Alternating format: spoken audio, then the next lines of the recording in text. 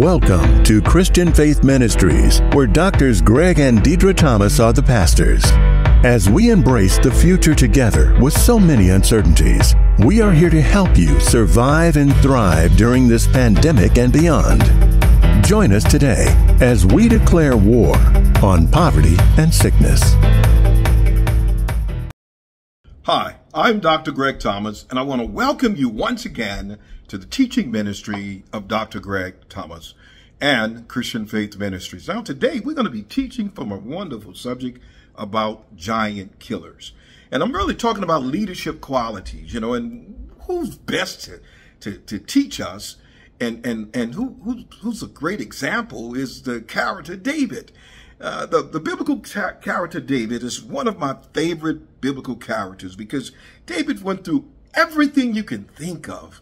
And yet God, oh my God, God saw something in David, glory to God, that I believe it was because of what God saw in David and what David believed in his God, amen, that God would do in his life in spite of all the things that he went through. And today we want to talk about some things he experienced even as a young man. Now, you may be saying, well, Dr. Gregg, I'm a young man and I need some direction today. When I pray that today you would be qualified, recognize that God has qualified you, to be a giant killer. You have things that you want to do and things that you want to achieve and help others, and you see people suffering, and the things that God has called you to do. But yes, you've been struggling because of low self-worth and other issues of sin and past failures and on and on and on. What I want you to understand is that, it was one thing that motivates and that gets people ignited, when it comes down to doing things for those who are the least of these, is their love for one another. I want you to understand that our love for others, it must be demonstrated by our willingness to sacrifice and our commitment to help others face the challenges, the things that they're suffering from, the abuse and in other words, the giants that they're facing in their lives. You may be experiencing a time of unbelievable pressure, unbelievable stress. Maybe you're bound by fear because of rejection and poverty and abandonment and debt and sickness and disease and the economy, and the list goes on and on. But before you are able to help others face their giants, you must first learn to face your own. And in the process of facing your personal giants, God will change your DNA as he qualifies you to be a giant killer. You look at the things going on in society today, and there are people that are suffering under all of those things. And I can list a lot of things today, but, I want to get into this message. See, so my question to you today is, what are the giants that you are having to face personally? The first thing to do is to stop and face them and stop running from them. And you stop and face them. One of the things that I learned to do, amen, is to write them down. When I write things down, there's just something supernatural that happens. I get it in front of me. And as I write them down, I also list, the benefits of facing my giants. See, writing down, the benefits is essential, to facing and overcoming your personal giants. See, in 1 Samuel chapter 17, verses 22 through 27, it says, "And David left his supplies in the hand of the supply keeper. And he ran to the army and came and greeted his brothers. Then as he talked with them, there was a champion, the Philistine of Gath, Goliath by name, coming up from the armies of the Philistines. And he spoke according to the same words. So David heard them. And all the men of Israel, when they saw the man, they fled from him and were dreadfully afraid. So the men of Israel said, have you seen this man who has come up? Surely he has come up to defy Israel. And it shall be that the man who, here, listen to me now, who kills him, the king will enrich with great riches and will give him his daughter, and give his father's house exemption from taxes in Israel. Now that got David's attention. Then the Bible says, praise God, then David spoke to the men who stood by him, saying, what shall be done for the man who kills this Philistine and takes away the reproach from Israel? For who is this uncircumcised Philistine, that he should defy the armies of the living God? And the people answered him in this manner, saying, so shall it be done for the man who kills him. Here it is in verse 25. It says, the men of Israel says, have you seen this man who is coming up? Surely he is coming up to defy Israel. And it will be that the king will enrich the man who kills him with great riches and honor, and will give him his daughter and make his father's house free in Israel. Oh, can we say amen? Listen to me, my brothers and sisters. Write this down. Whenever you take a stand to face your personal giants, there will always be benefits. However, when you make a decision to fight for others, the benefits will always outweigh the risk. Yes, there is risk. Now, before you take a stand for others, hear me now, you will have to first face your personal giants. I can't say that enough. Some of them will be the voices of fear. Some of them will be the voices of intimidation and criticizing and the opinions of others. And you will also have to face the voices of failure, places where you failed before. The voices of failure are the places where you failed in the past and is still holding on to you.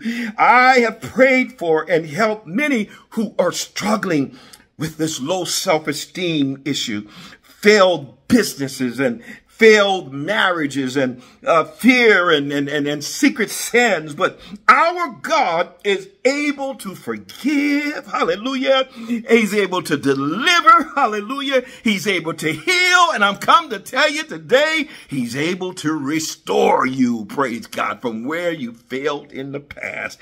Hallelujah. Come on, give God some praise this afternoon or this morning. Glory to God. Now let's turn to 1 Samuel 17, verse 32 through 50, where you find the story.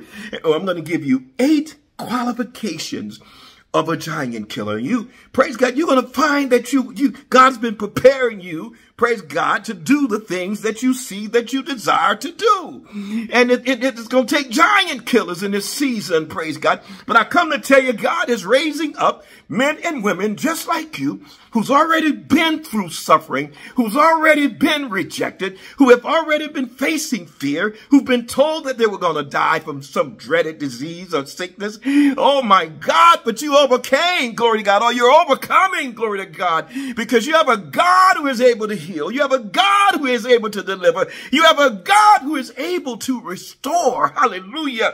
Oh my God, glory to God. Come on, let's go to 1 Samuel 17, 32 through 50. Let's look at these 8 qualifications of a giant killer. The number 1 we find in 1 Samuel 17, 32. David was confident. Oh my God, if you're going to be a giant killer, you can't be praise God, weak. Praise God, you got to be confident. You got to be bold. Oh my God. If you're going to be a giant killer in this season, glory to God, listen to what he said. Then David said to Saul, let no man's heart fall or fail him because of him. Your servant will go and fight with this Philistine. David walked by faith and not by what he saw. Who is it that God has sent you to encourage who is full of fear because of the things that they're dreading, the things that have come upon them? It has been said that Saul was also afraid because he was the likely candidate to have to fight the Goliath. It was his responsibility to go out and meet Goliath and to fight Goliath, but he was afraid. Hallelujah. Oh my God. Here's number 2. Glory to God. 1 Samuel 17, verse 33 says, Saul said David was only a boy. Glory to God. Read it. Saul saw a boy, hallelujah, because of his age. But listen to me, but David saw himself as a mighty warrior, as a man of God, as a man of victory, hallelujah. Oh, do not allow the opinions of others, glory to God, to become your opinion of yourself? What are your opinions about who you are? Don't you allow what other people say who they think you are. They may say, oh, that's John's son. Oh, my God. And in their mind, they're snickering, saying, oh, nothing could come out of John's son because of John's dad. You know, he was a crack addict, all kinds of things people will say about you. Oh, my God. And you got to say to yourself, it's not what they say, it's what are you saying about yourself? Oh, praise God. Glory to God. You got to see yourself the way God sees you. Saul said David was only a boy, but I come to tell you, who does God say that you are? My God, who do you see yourself as? David saw himself as a man of God. He saw himself as a warrior. He saw himself as a champion. You may be in poverty today, but you don't have to think like a person in poverty. Oh my God, you may desire to have a nice brand new car and you don't even have a bicycle. But every time you put those big old 12s to the pavement, you see yourself getting in that nice luxury car that you desire. You may not have a home, praise God, as a homeowner, and every time you put your key in that apartment door, you see yourself moving into that home one day. I'm telling you, God is a God of restoration. God is a God of healing. God is a God of restoration. Hallelujah. Here's number 3. 1 Samuel 17, verse 34. David was full of humility. I just told you, praise God, he didn't see himself the way others saw him. He didn't rely on the opinions of others. And now, praise God, David was full of humility. In other words, he remained an humble servant leader. He told King Saul in verse 34, praise God, he was his servant. Now, are you willing to remain a faithful servant? Are you willing to remain, praise God, as you move into leadership? Will you become a servant leader? Whatever level of authority you may find yourself in, it's important that you remain faithful. Praise, because a faithful man abounds in blessings. But while you're being faithful, one key element to being faithful is keeping that spirit of humility. Here's number 4. In verse 34b. He said he had been faithful. This is David. He's talking to Saul. He had been faithful to serve as a shepherd over his father's sheep. Now, this was David's defining moment, my brothers and sisters. David was not going to miss the opportunity that he knew God had prepared him for. Are you, praise God, are you on the stage of your praise God, are you on the stage of your defining moment? He said he had been faithful to serve as a shepherd over his father's sheep. Have you been faithful with a few things? Have you been faithful in your church, returning your tithes? Have you been faithful on your assignment? Have you been faithful, praise God? God has given you great vision to be what it is. You've seen what you want to become, but have you begun putting together what it is that God has called you to do? Where's your business plan? Or where's your business proposal? Are you hearing me? Glory to God. Have you been faithful? David was ready. Glory to God. Hallelujah. I want you to know he said he had been faithful to serve as a shepherd over his father's sheep. Listen to me. Don't run from your personal giants. Why? Because God is allowing them to train you to become a giant killer. You thought those things that you had to face, praise God, has come to destroy you. But I come to tell you that they didn't come to destroy you. They came to prepare you for such a time as this. Glory to God. Come on, give God some praise. Oh my God. God is allowing those things to train you to become a giant killer for the nations. Oh my God. Kings and others that will define you and shape you for your assignment. I'm telling you, God is getting you ready. My God, somebody's been waiting on, praise God, a project to come through of great financial reward for your labor, and it ain't happened yet. Notice what I said, it hasn't happened yet, but I'm telling you right now, praise God, God has prepared you for such a time as this. It's gonna happen, but God, in the meantime, you recognize there's some issues going on inside of your soul, your mind, your will, your intellect, that God is trying to prepare you so that when he he does elevate you, when he does release those funds, you'll be able to go forth and fulfill the assignment. But he's got to deal with, you got to know how to handle those issues that keep you full of fear, that cause you to run, praise God, instead of standing up and facing the giants. Because if you run from your giants, you're not going to stand up like a man, to stand up like a woman of God and help others who are struggling in areas that you used to struggle in. Oh my God. God will use you. Here's number 5. We see it in verse 34c through 35.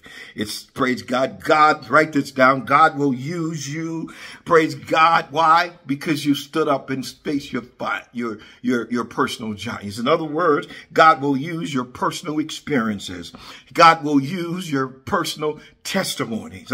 David testifies to King Saul in verse 34c through 35. Oh my God. David testifies to King Saul how, as a shepherd boy, he defeated the lion, how he defeated the bear with his bare hands, the Bible says. Listen to what he said. When a lion or bear came and took a lamb out of the flock, I went out after it.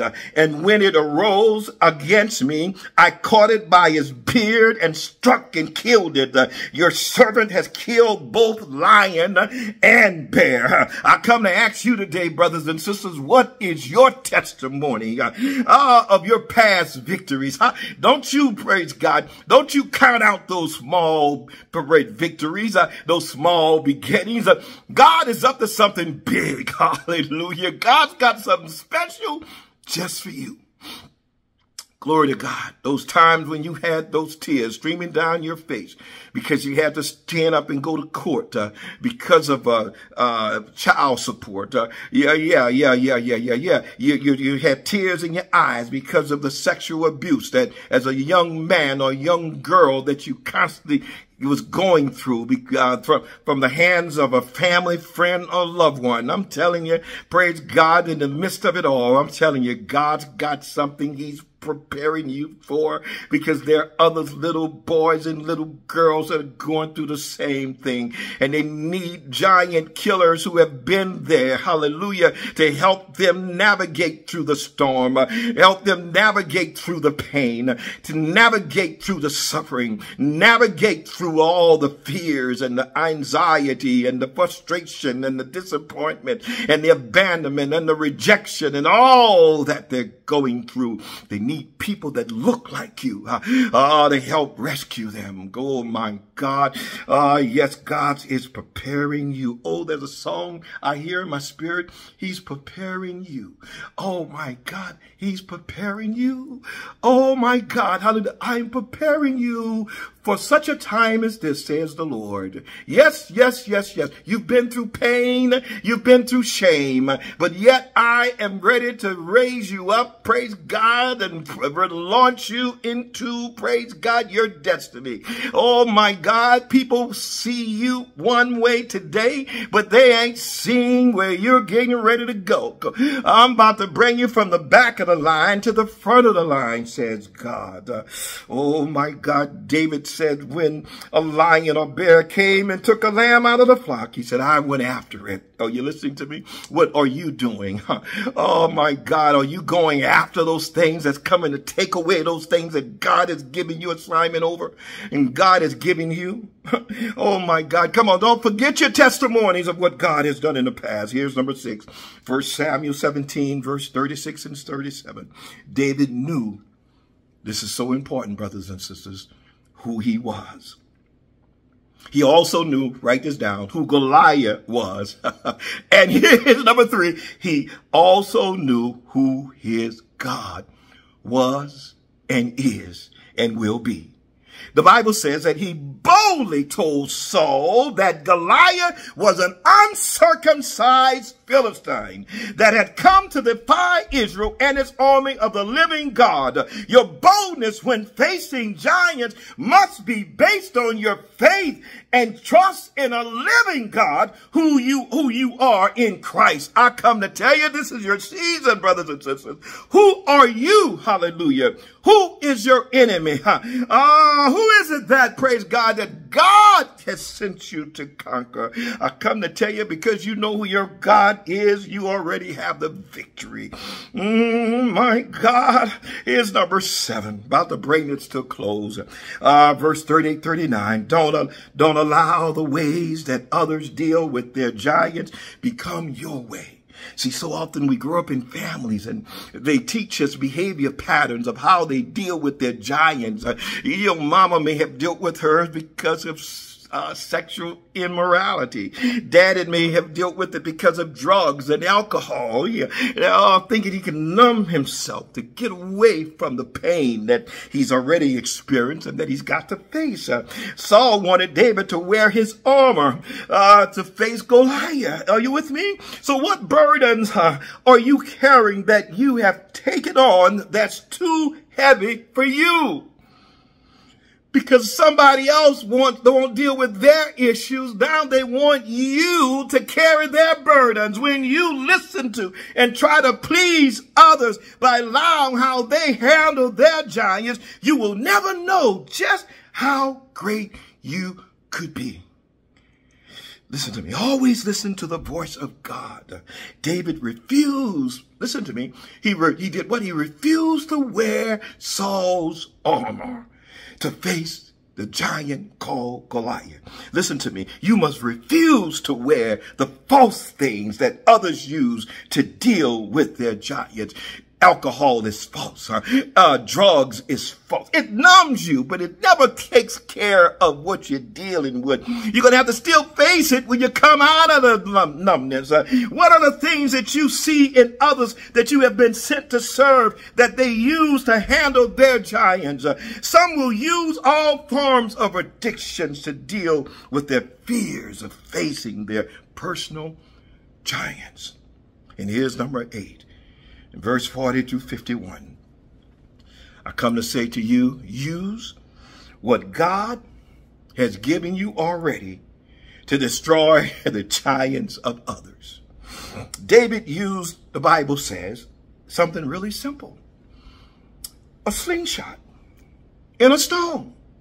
It's been said that even though he had 5 smooth stones, he reserved the other 4 for Goliath's big brothers, who were also giants. David struck the giant Goliath so hard that he fell to the ground. Then as he fell, he took Goliath's own sword to kill him and cut off his head. Oh my God. What are the giants that you have been sent to help others overcome? What are the giants that you have been sent to help others conquer? Maybe it's to help others become debt-free and to break the spirit of poverty. Could it be to help others overcome drug and alcohol abuse, depression and fear of failure, suicidal attempts, cancer, food addictions, refusing to have sex while being single and not married, how to have a successful marriage, no matter what it is, my brothers and sisters, always remember, write this down, that the giants you decide to face today just might become the ministry of or business that God will use you to promote you as he launches you into your destiny. Hallelujah. Oh my God, I pray you got something out of this. Come on, let's pray. Come on, bow your heads right now and repeat after me. Dear God, thank you for using me to help others face their giants today. And thank you for delivering me from my personal giants. I realize that no matter how difficult it may have been, it was you, oh Lord, who never deserted me. When I needed you the most, you were there. It's been said that my misery will become my ministry, my foundation, nonprofit, NGO, whatever it is, my business, the places where I've had my greatest challenges, were the places where you were preparing me, training me, developing me for a greater cause and greater purpose. In Jesus' name, amen. Hallelujah, brothers and sisters. I pray that you got something out of today's teaching. My God, and if you've been blessed, come on, write me. Let me know, praise God, that these messages are transforming your life and it's helping you, oh, amen, to face various challenges. And we'll continue. But remember, praise God, that the spirit of greatness is upon you. The seed of greatness lives within you. Go forth today and do something great in somebody else's life. I come to tell you, praise God, God has qualified you to be a giant killer. Listen to me. We'll see you again next time. This is Dr. Gregg Thomas saying bye until next time. Don't forget to sow into this ministry. We need your help. We need your support, and we appreciate it. And one thing I need you to do is go on and subscribe. Glory to God. Hit that notification bell, tag somebody else, send this message to others who are facing all kinds of pressure, all kinds of things that they're going through today. God just may be preparing you to be their giant killer just by sending this message. And maybe he's preparing them to help others overcome their giant. This is Dr. Gregg Thomas saying, see you next time.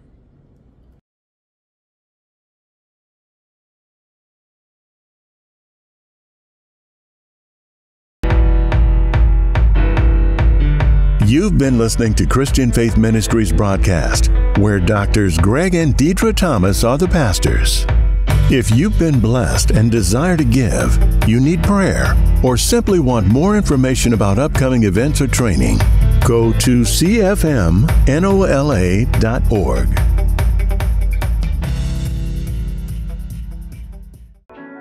Welcome to the IMLACA Basic Boot Camp. You may be asking the question, what does IMLACA stand for?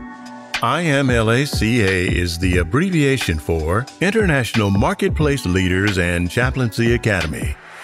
The purpose of launching IMLACA is because the world as we've known it is changing rapidly daily. When the coronavirus pandemic hit in 2019, the entire world shifted from an industrial way of doing things in the marketplace to a digital way. However, one thing that has not changed and will never change is people are suffering, and the need for marketplace ministry leaders in business, government, and the church that are equipped, trained, and released as ordained men and women of God as chaplains around the world. This academy was created with you in mind. Yes, you. You've always wanted to be used by God, to be a servant leader in the marketplace, to pray for the sick, perform weddings, christenings, officiate over funerals, and much more. I believe our God has handpicked you for the IMLACA. This course is online, open book, self-paced, self-study, and self-test. Upon completion, you will participate and receive the following. 1. Certificate of Completion. 2. You'll participate in an online or in-person ordination and graduation ceremony. By that time, you'll receive your ordination and graduation certificates, signet ring, chaplaincy badge, and lapel pin, digitally or by express mail.